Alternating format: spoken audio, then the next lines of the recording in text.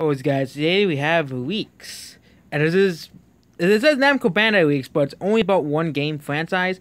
So sorry, Dragon Ball fans and Pac-Man fans, you won't be getting any new games out of this week. So Namco Bandai week. I tried to contextualize the week that I did more obvious so what my native language is. Hear my voice saying as I'll be concise. I work as a translator for Namco Bandai, but not for in-game translations. Since last week, everyone in my service got mail by mistake and mishap for in-person only.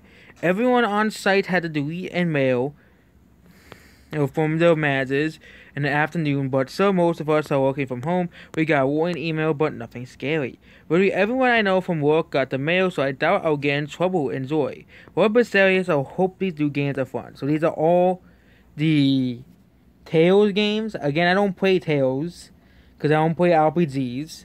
But yep, we're getting next-gen exclusives. These are next-gen exclusives. Except for the Xbox version, where you can play it on the Xbox One. And, of course, we have the Radiant collection in this other version. So that's basically it. Goodbye.